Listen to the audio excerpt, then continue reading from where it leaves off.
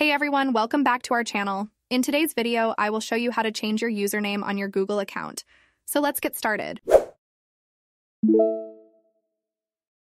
Open the Google application on your smart device and check if you are signed in to your account. By opening the Google application on the homepage in the upper right corner of the screen, you can see your profile, which you will click on. Then, in the drop-down menu, you will go down to the option, Manage your Google account, and then click on it. By clicking on the option, Manage your Google account on the new page under your profile picture, you can see a line with the offered options, of which we need Personal Info, which you will click. Then on the next page, also in the drop-down menu, look for the Name option and click on it. As you can see, you have two options, which are your name and your nickname.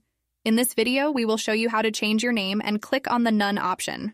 On the next page, you will enter your first and last name in the fields. When you have done that, click on the Save option. Once you save, your username will be instantly updated in all Google services associated with your account. And that's it.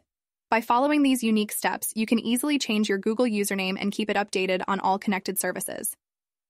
If you found this video helpful, be sure to give it a thumbs up and subscribe to our channel for more helpful tips and tutorials.